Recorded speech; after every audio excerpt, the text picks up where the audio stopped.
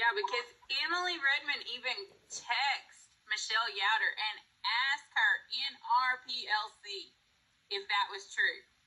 And we were assured it was. Yeah.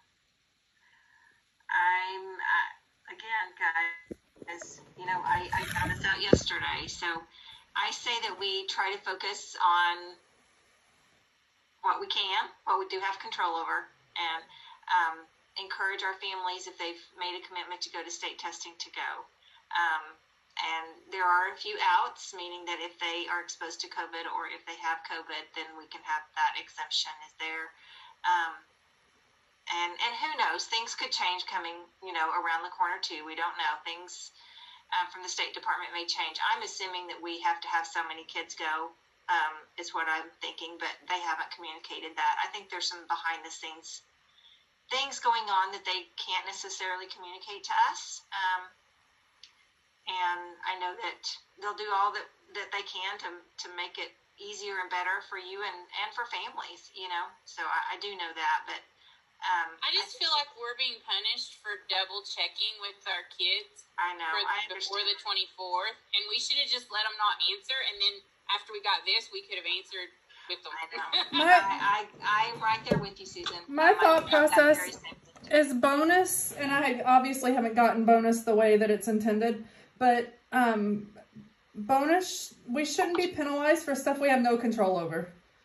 Like, financially, that's how I feel. Now, whether, that's, I mean, like, not testing our kids when we had a start to finish deadline, we didn't get it done, that's something we have control over.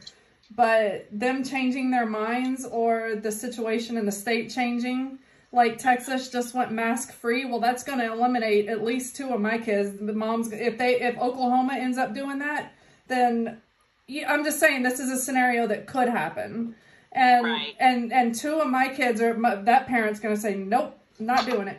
Again, guys, we have to focus on the things that we do have control over. Yeah. Some of those things that we don't, and so we have to just kind of let things happen. I mean, I know that's easy for me to say, but all this affects my bonus just like it does yours. I just want you to know that. Does anybody else have juniors that are not testing? Because I have 3 that are not testing. I had one that didn't want to test, but I also have 17 juniors. Yeah, that's a lot. I had one that didn't want to test, but for some reason it's still, I must have clicked it after they locked it, because I didn't know there was a lock date.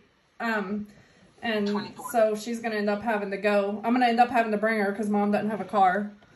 But how do you see that? Like, I can't see what my kids said. Oh, I have it. I can send it to you, Alicia. I'm adding it to your sheets that I've already shared with you guys as we meet. But I may go ahead and send it out today just so you'll have it.